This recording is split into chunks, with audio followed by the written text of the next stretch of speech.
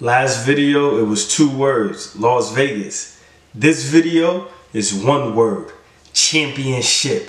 We going for that chip, right? Yeah, each player on our team need that 500K, right? Christmas is around the corner, baby. Yeah, you know what I'm saying? Shout out to the Los Angeles Lakers, who last night won in a blowout fashion. And I'm going to get straight down to the recap and give you my logical opinion on what exactly happened. So I told you normally we struggle with young teams. However, in the first quarter, it was a nice fight. You know what I'm saying? We was going back and forth. They ended up the quarter with a 1-point lead. Shout out to Anthony Davis. Once again, Anthony Davis getting a block party started early. Beats was bumping. You know what I'm saying? Hips was moving. Block party. Anthony Davis, 2 blocks. That's all he would have for the rest of the game, but nonetheless, it's all about setting the tone. Speaking of the tone of the defense, I told y'all. Just go back a couple videos ago. I told you that I was confident and I felt good about where our defense could go. And if you ask me, this game, yeah, versus the New Orleans Pelicans, yeah, in Las Vegas, tournament style, yeah, I felt as though that this was exactly a manifestation of what I've been talking about. We was playing D once again. You know what I'm saying? LeBron ain't had 5 steals. Anthony Davis ain't had 5 blocks. But the energy, right? The energy was there. When you play with that type of energy, what happens is the other team, if they don't have any continuity, they shut down. They shut down. They like, yo, we just here for a check. And that's basically what happened, right? Because, you know, shout out to the Pelicans. You know, they walked away with, you know, I think 200K. Yeah, 200K or 100K. It's 50K in the first round if you lose. 100 in the second. Yeah. If you win, you get 500. Yeah, so they walked away with 100K each. I mean, cool. You know what I'm saying? Christmas, that's good too. You know what I'm saying? Holidays, that's good. But nonetheless, when you look at the Pelicans, they really struggled. They struggled. I'm not gonna say that we blew them out because they struggled. We blew them out because of the energy. We beat them because they struggled, right? When you got Brandon Ingram, don't scratch double digits, 9 points. Nah, that's not likely. You got Zion Williams, they had like 14, 17, like something light. Like, nah. Like, I think they only had like 3 players on their team that got double digits, and the Murphy kid got his double digits in crunch time. So, like, what happened? What happened? We shut them down. You know what I'm saying? It was like the old Onyx song. You know what I'm saying? Slam, da-da-da, da-da-da, let the boys be boys. Yeah, the Lakers was Lakering. You know what I'm saying? That's what we was doing last night. So, after the first quarter, you know what I'm saying, we go down 1 point, and as we enter into the second quarter, LeBron James, he's really aging like fine wine. This dude is really an expensive bottle of alcohol. As time surpasses, his game just levels up. LeBron went on to shoot 3 3-pointers to open up the third quarter, back. Not to mention the third one was from the logo. Yes, it's a highlight. It was from the logo. It's like a heat check. He said, He said, oh, let me step back a little bit further. Then he was like, man, let me just hash mark it. Dribbled up. Ha! That probably was the dagger right there. We never looked back. We went up 8 points, and, like, we never looked back after that. It was pretty much a done deal, like, literally, right? Literally a done deal. So, shout out to LeBron James, because he went on, like, an 11-point run by himself, right? He ended up scoring a layup next. Like, it was just beautiful. We was cutting. We was playing good team ball. I'm not even going to say, how do I feel about the play calling? We ran some plays, but really this game was just more energy. We just had more energy than them. We was cutting backdoor, down the lane, passing. Because one thing that they did do, I will say, LeBron James, after he got hot, he got us back. You know what I'm saying? When he went to the bench, we probably was up like 10. And when he went to the bench, they cut that lead down. They started chopping that lead down.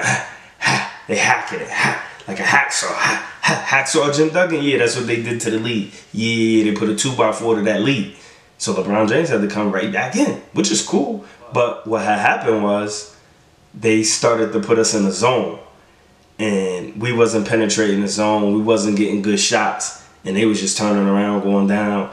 and scoring, putting the ball in the bucket, basically. But that zone, I want to say they played like a 2-3 on us. But whatever zone that they played on us, that zone had us, man, had us discombobulated. You know what I'm saying? Yeah. So when LeBron James comes back in, the guru with the high IQ, with the NBA Einstein IQ, that's what I'm gonna call him, NBA Einstein. That's what I'm gonna call LeBron. He's the NBA Einstein, because his IQ is so high that once he got in there, started penetrating that joint, it was over, man. It was over. I'm not even gonna get into any more details. I'm gonna go straight into the stats because we did good.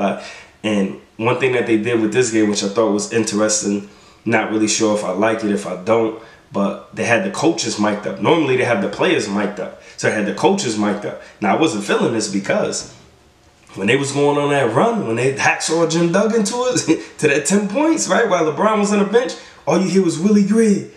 Come on, B.I., yeah, get it to Ingram. Yeah, everything he was saying, they was doing and it was working. I'm sitting there like, bro, like, do we not hear? Like, he's mic'd up. Like, do we not hear the plays that he's calling? He's telling the player to come get the ball. This is what he's doing. But it was interesting. I just think maybe like it was a bit loud. I don't know, maybe just because it was the first time and because it was going on a run, I wasn't really feeling Willie Green. He was really like, you know, cheering his team up because he is a decent coach. You know what I'm saying, young coach, like, you know, decent, like really decent, promising future. So when I'm witnessing this in real time, I'm not feeling this. You know what I'm saying? But you know, Darvin Ham, same thing. I heard Darvin Ham actually be active. Now I don't know if Darvin Ham really be saying this in the game, because Darvin Ham, when he had the mic, oh, he was talking. He sounded like he was coaching. I don't really think he'd do that on the regular, but that could just be me.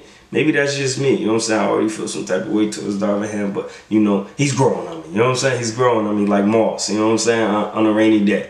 So as we proceed to just really just wrap this video up, because it was a blowout win. You know what I'm saying? Like 40 plus points. Like, come on, bro. Like, and it was over. This wasn't like crunch time 40. This was real time 40 with the starters. You know what I'm saying? I told you, Brandon Ingram only had 9 points. You know what I'm saying? Zion, double digits. Nobody scratched the dub. They only had 3 players on their team to hit double digits. Like, we was cooking. We didn't even have a bunch of steals. They didn't even have a bunch of turnovers. I think they might have had like 12. We had 14. They had 12 turnovers. So it wasn't like a turnover differential while we was just cooking them. Like the three ball was working, man. Prince was knocking down threes. LeBron went crazy. Was that his new joint? He going loco. Está muy loco, right? He was going crazy. So I'm just gonna wrap it up with some stats, man, because like it was a beautiful win. But the win really was just destined because we want that chip. LeBron James wants the championship. He wants to add it to his resume. He has stated this publicly. I want this on the resume. And he want that 500. Everybody want that 500K. I want 500K too. You want 500? Yeah, of course you do. You know what I'm saying? So let's just go through some stats real quick. LeBron James, 30 points, 5 rebounds, 8 assists. Come on, man. What did he do from 3-point? He was 4 for 4. He was 100% from behind the arc. I told you, when you pull up and shoot a logo 3, come on, man. You feeling it, man. Anthony Davis, 16 points, 15 boards. Okay, that's a nice game. Especially when you look. Nobody else on the team had double-digit boards. Nobody had double-digit anything. No double-digit assists, anything. He's the only person who had double-digit rebounds. We salute that, you know what I'm saying? But when you look at the rebounds, Reddish with 5, LeBron with 5, Prince 3, Russell 3, Vanderbilt 5, Christie 2, Reeves 5, Hayes 4. We everybody was getting, but you see what I'm saying? Like when multiple players don't have double digits and rebounds, that means it's team rebounds, right? Because we had 59 rebounds as a team. I mean, everybody was playing ball. I like that. When you look at the assists, LeBron had the high at 8. Reeves had 7. D'Angelo Russell with 1 assist. He had 14 points, 1 assist. You know the game was, this is a team game. Anthony Davis had the 2 blocks. Vanderbilt had a block. Realistically, man, we was cooking, dog, man. Anthony Davis shot 50% from the field. LeBron shot 75. LeBron was magical. Prince, I think Prince went crazy. Prince went 5 for 8 from behind the arc, man. He got all 15 of his points from the 3-point line. That's incredible, man. I mean, it was a real good game for us. Cam Reddish with 9, Reeves with 17, Hachimura with 12. Like, everybody was cooking. We was cooking on all cylinders, right? And I want to say something about Christian Woods. And what I want to say about Christian Woods, and what I want to say to the Laker Nation is I apologize. Because I thought the rotation piece that was going to the bench, or the rotation piece that was going to fall out of place, was going to be Max Christie. But instead of Max Christie, it's actually Christian Woods. And I will say that ever since Woods has fallen out of rotation, we've been rolling.